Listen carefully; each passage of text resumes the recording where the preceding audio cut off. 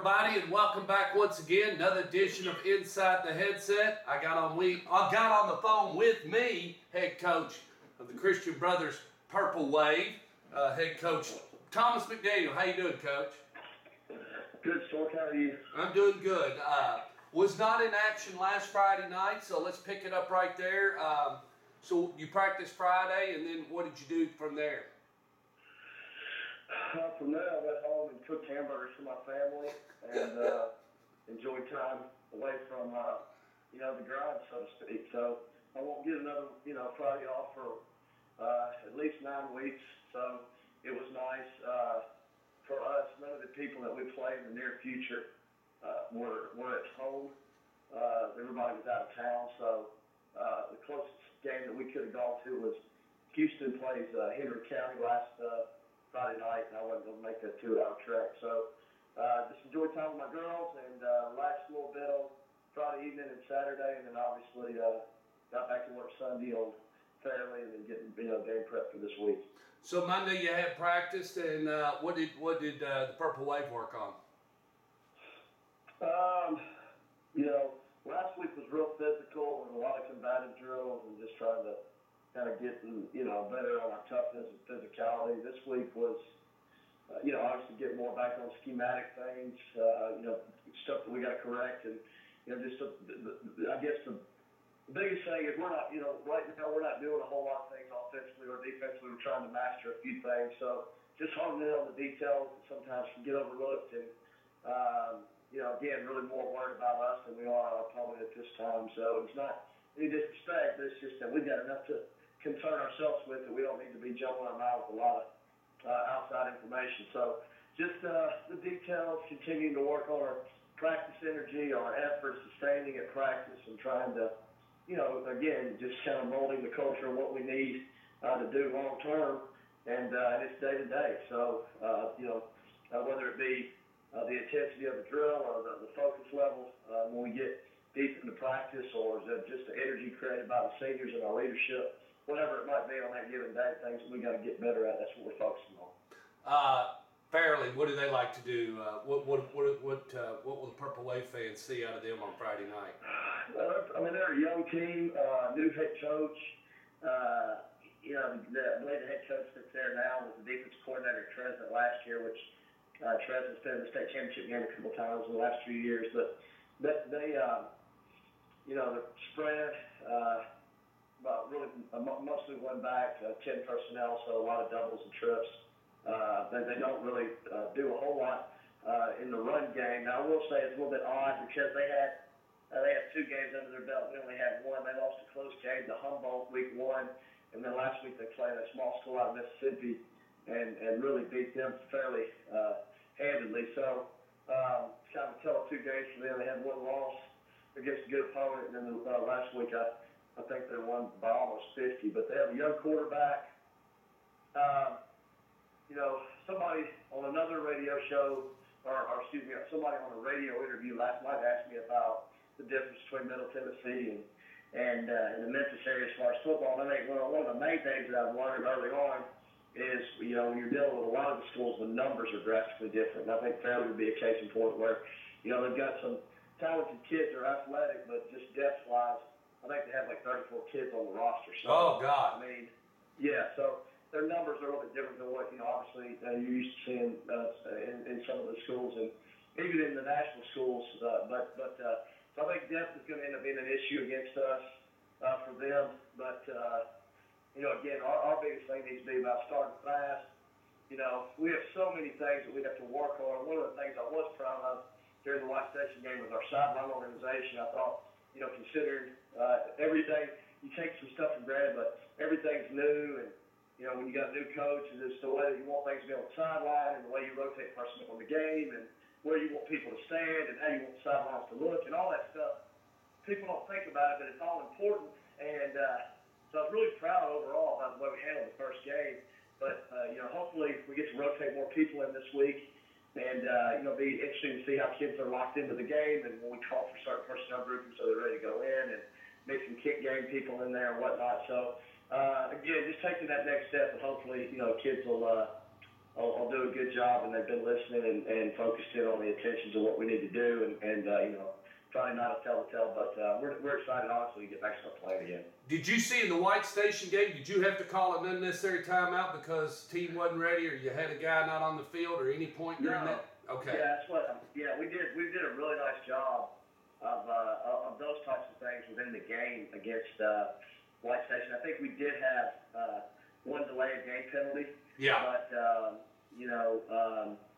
that ain't too bad for the first one. I mean, you got right. Yeah. We had I think one false start. We had 4 penalties in the game, and one of them was a false start, one of them was a delayed game. But I thought all in all, with the exception of obviously our tackling and some things that we did, that we did not do per se against Dylan Mitchell, we played really cleanly, all things considered, for the first game. No turnovers, no punts, not too many penalties, etc. So, like I said, we really did a nice job of our, in-game and sideline, organization and stuff like that. But it's still stuff that we can continue to improve on, and hopefully, just get better at it. Well, good. Walk through tomorrow, I guess. Yeah, we have just a typical walkthrough for us tomorrow. We have McDaniel Day School, which is a local school for young adults and young youth that are Down syndrome that are coming over to school and participating in practice with us, which I think will be a really cool thing for our kids and theirs. Yeah. And then they're going to come to our game on Friday, so it's cool for our kids to be involved in something like that, give back, and also at the same time see how fortunate their situation is that they're able to go practice football every day, and then also to see the smiles on some of the kids' faces, that even though they have bigger issues than what their algebra grade is, they can still have a positive attitude. As you all know, they're around kids that have those kind of special needs. They're a lot of times are very inspirational. So I'm excited to see how our kids interact with Madonna School kids tomorrow, and then obviously let them come to practice and put on a jersey, and then they're going to come to our game Friday and stand on the sidelines where we warm up and all that. So that's a cool thing. We'll do that partly tomorrow, partly on Friday, and then we're doing team meals on Thursday night, very similar to like what we did at Oakland. And obviously that idea started with Concord De La Salle and when the game stands tall. But John Jones did it for us at Oakland, and we've been able to get some parents to step up at Christian Brothers. Oh, good. Awesome job. Yeah, getting that organized, and so we'll have another team meal tomorrow night. And that's pretty special because we got a lot of alumni coming back and speaking to our guys. And I think it's important for us at Christian Brothers to get the alumni involved, and obviously, let our kids understand just how important it is to put on the gold helmet, what it means for the community. It's a very strong alumni base, so as a teenager, you don't really understand or appreciate just how big a deal the school is to you long term, but for them to hear alumni talk about it, it's very good. So I'm excited to do that again tomorrow night as well, and we'll kick it off Friday night. Well, I'm really glad to see faculty, administration, staff, as well as yourself and the football players, doing that for those kids and everything, and even the tradition you're carrying on over there. Starting something new with those kids and developing a memory of the Thursday night meal and all that. It is important, and that is a very cool thing you're doing there, and they won't appreciate it as much now as they will 10 years from now. That's right, and that's what it's. Like I've told you before, I think as I've gotten a little older and I learned to appreciate the wins a little bit more, but I really do appreciate the process of the season more than I do the games themselves, and just the week in, week out preparation, all the things that go into a game. But I think more than anything, I think it's about the relationships, and it's relationships as far as coaches to coaches, but it's also, at the end of the day, it's coach to player, and trying to, build that unity to where kids trust you and believe in you, and hopefully, respect you enough that they'll come back and want to be involved in the program somehow, but also to know that, if there's anything they ever can ask, that you're there to help them. So, and I feel like I've got a lot of those special memories with my guys back in Murfreesboro, but getting to, do that now with a new group of guys, and it's the same scenario, same kids, and just another day, and just blessed to be a part of such a great school. How's your dad doing? Dad's doing great. My family's doing, awesome. I think, like I told you before, transition here has been very smooth, and a lot smoother than I would have expected, considering I've been gone for so long. But the mom and dad are loving it. They're obviously deeply invested into the Christian Brothers family now, and it's just been it's been a great experience. We had a lot of people there last Friday supporting me, and that was great. And I guess kind of rekindling a lot of relationships that have been lost over the years, and but it's all good, man. God has blessed me very much, and like I said, I'm just very fortunate to be in the situation. Well, tell your dad to pay attention out there if he's going to be on the sidelines. I don't want him getting hurt.